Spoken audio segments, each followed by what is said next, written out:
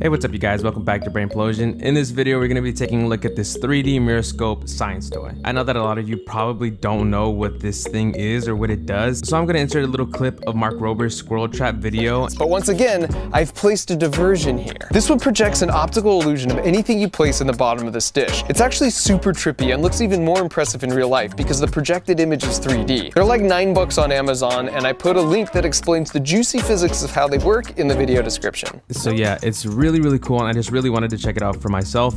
So yeah, let's unbox this thing. By the way, shout out to Amazon for this little hole in the box.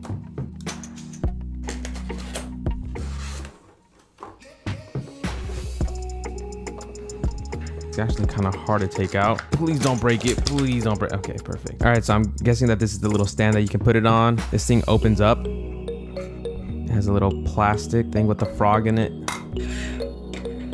We're gonna set it in the middle, and we're gonna put the top back on. Oh my goodness, this looks so disturbing because it looks like it's there, but it's not there. It's hurting my eyes. Okay, hold on. Let me try to zoom in. Here's a little bit closer. It looks like the frog is right there, like right in front of the camera, but it's not there. Like it looks like it's standing up, but it's not there. There is no frog here. The frog is right there.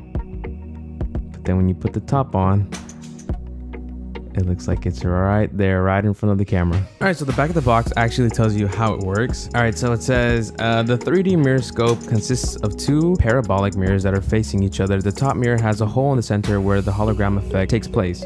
By setting an object in the bottom parabolic mirror, it suddenly is projected as a solid object in the opening of the top mirror. All right, so what we're gonna do is try it with different objects. So this is a guitar pick right here. It looks like it's there. It's bothering me. The guitar pick looks like it's right on top of this thing, but it is not there.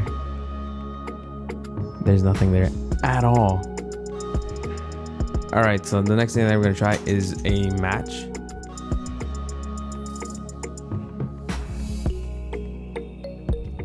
Okay, so I guess there is a bit of a drawback. So if the object is too big for the hole, I mean, the effect is still there, but you know, it's not as good because you can tell like, oh, there's something wrong or there's something wonky with this thing. So the last thing that we're gonna do with this 3D Mirascope science toy is put this coin in there and test it out for ourselves.